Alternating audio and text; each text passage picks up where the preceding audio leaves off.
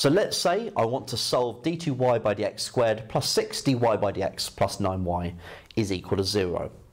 So I'm going to go straight to the auxiliary equation, m squared, so I'm going to write that down, AE, m squared plus 6m plus 9 is equal to 0. The left-hand side factorises to m plus 3 squared is equal to 0. And then we've got m is equal to minus 3.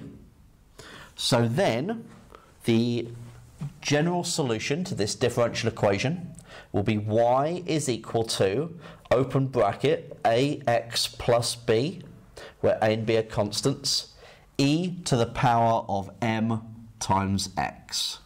And so that is the general solution to this second order differential equation.